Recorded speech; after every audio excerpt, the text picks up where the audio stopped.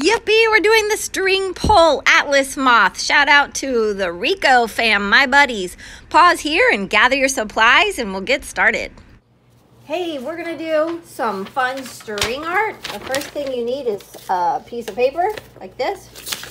Fold it in half. Good morning, Malachi.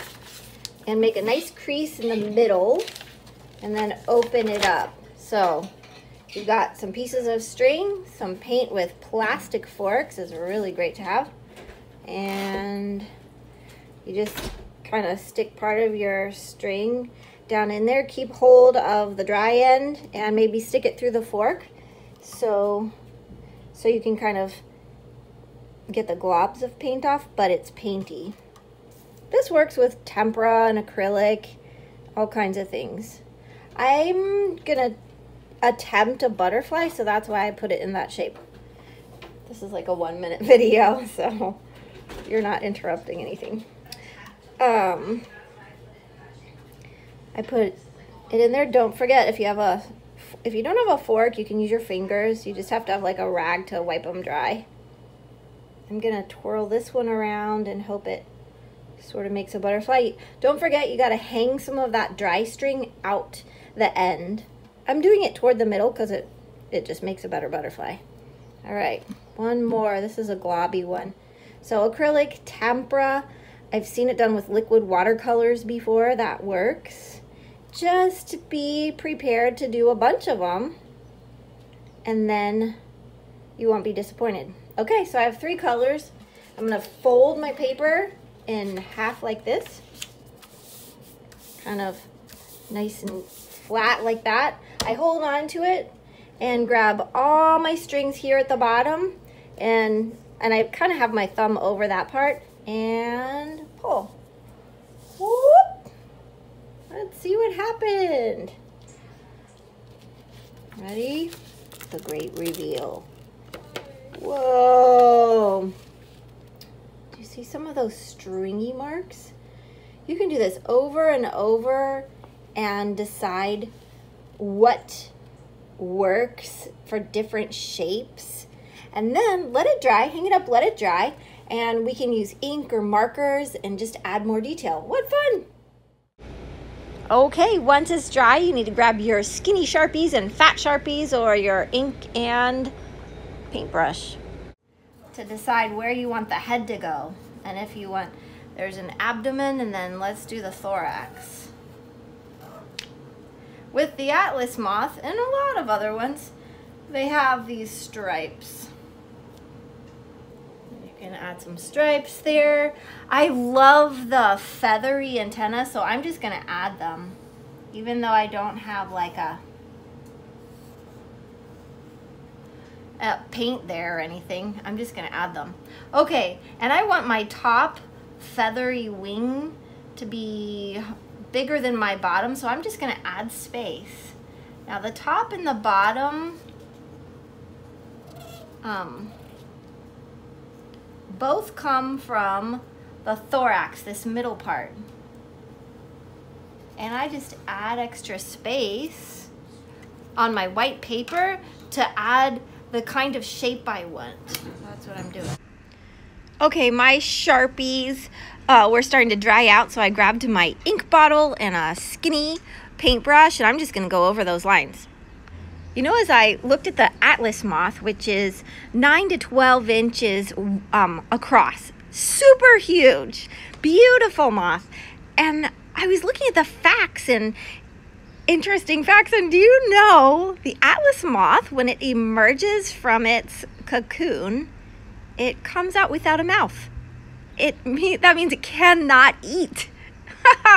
So how long do you think it lives? It lives about a week, 5 to 7 days. Wow, I thought, here you emerge as one of the largest, most astounding moths on the whole planet, and yet you only have a week to live. And I thought about that Bible verse that says, do not store up for yourselves treasures on earth, but store up for yourselves treasures in heaven. And it's talking about good deeds done in love that are rewarded in eternity, and they last for eternity.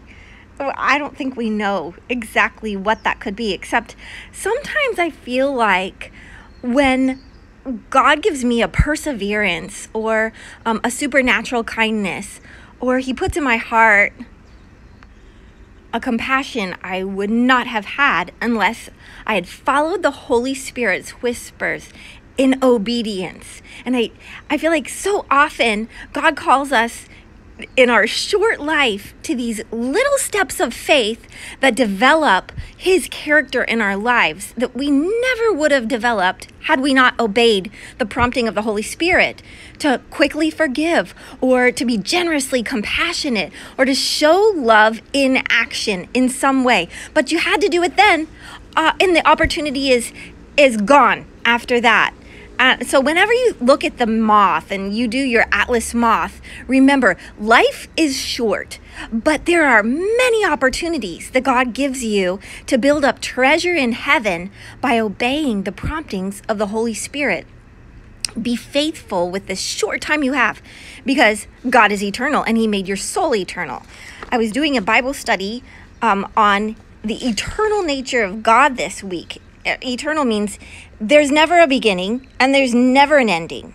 God is this no-stop, full circle, and always being that we can just not even comprehend. But, he also says in the Bible that every single human is without excuse because of God's invisible qualities. His eternal power and his divine nature are evident through what we can see in this world. It's like, wow, every soul has a little piece of knowing that God is eternal and that we are, though life on earth is short. Psalm 90 says, before the mountains were made, from everlasting to everlasting, you are God. Psalm 102:12 says, you sit enthroned forever. Creation will never wear out, but you remain, and your years never end.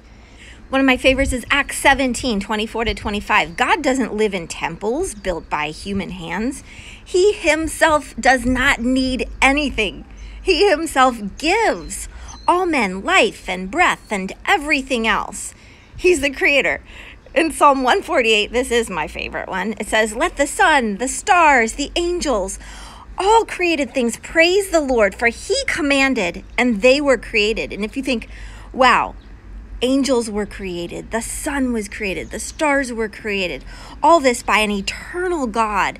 And if they praise the Lord, I think there's a song about this. If the stars were made to worship, so will I.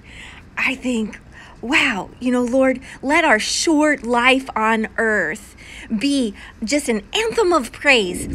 I don't know about you, but I'm going to choose to honor God in my short life now so I can enjoy him forever in eternity.